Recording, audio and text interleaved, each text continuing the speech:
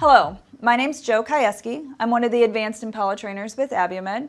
And today we're going to take a deeper dive looking into our AIC, or the Automated Impella Controller, to make sure that you understand everything that you're seeing on our placement screen. So this simulator is going to simulate what that Automated Impella Controller reflects while we have a patient on Impella support. So we're going to start by looking at the soft buttons. The soft buttons from the top to the bottom. The first button is our mute alarm button. This is going to be to silence any alarms that you may have.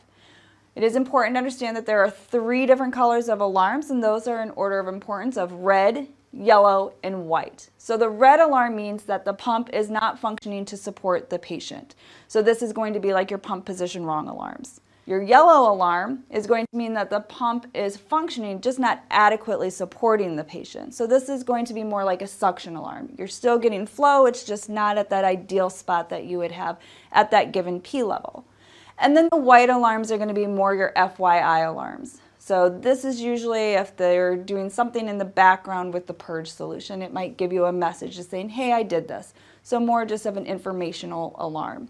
The next button down is our flow control button. It does exactly what it says. Anytime you want to control the amount of flow that we're giving that patient, you're going to go into the flow control button. We run the device at different P levels. As you adjust those P levels, that will be reflected in the lower corner where you'll see that flow adjustment.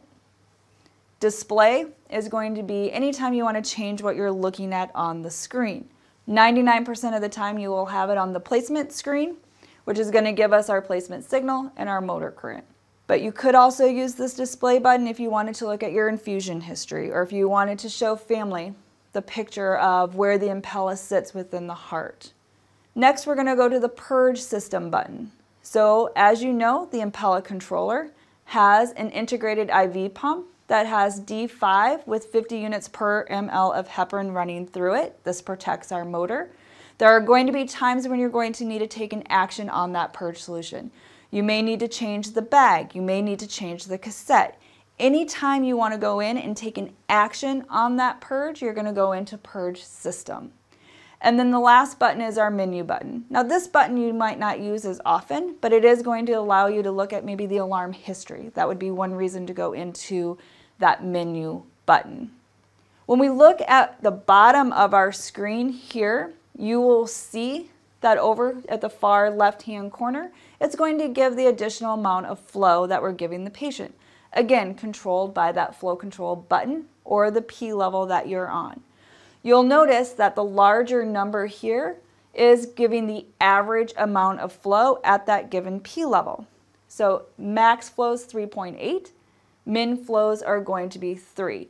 So even though this is a continuous flow device, we still have the native heart working as well. So we will have a max flow and a min flow during the cardiac cycle. This is just the average amount of additional flow the Impella is giving. Our middle of our screen here is going to look at what's happening with that integrated IV pump. So this is going to tell us that purge flow, or the rate that that purge solution is going, as well as the purge pressure that's behind that purge flow. And then you'll see that on the far right hand of that common screen, we will have the additional metrics. So that's going to be inputting the cardiac output, and then the AIC will automatically calculate the CPO to allow for trending of that CPO. As we look at the waveforms that we see on the placement screen, you'll notice that we have a green waveform, which is our motor current. The motor current is going to help with identifying positioning of our device. So what is motor current? Motor current is essentially looking at the amount of energy and flow through the cannula. So when the valve is open, I have more energy, more flow, which will be reflective of the peak on our motor current. When the valve is closed, I'll have a higher gradient, which will be less energy, less flow. So it'll be reflective of the valley on our motor current. So when the device is in the correct position, we will have a nice pulsatile motor current. When the device is malpositioned or maybe drifts in or out, then it would be reflective of a flat motor current because the aortic valve is no longer creating that pressure gradient across the cannula. You'll also notice that we have a red waveform, or our placement signal waveform. So this is going to give us two different waveforms. It's going to give us the AO waveform, and it's going to give us an LV waveform. Now the AO waveform is simply from that optical sensor. The optical sensor is located where the cannula and the outflow meet. So wherever that sensor is the waveform that we will get from the red waveform. The LV waveform is going to be essentially the waveform derived from using that optical sensor and the motor current. So this is going to be an estimated LV waveform.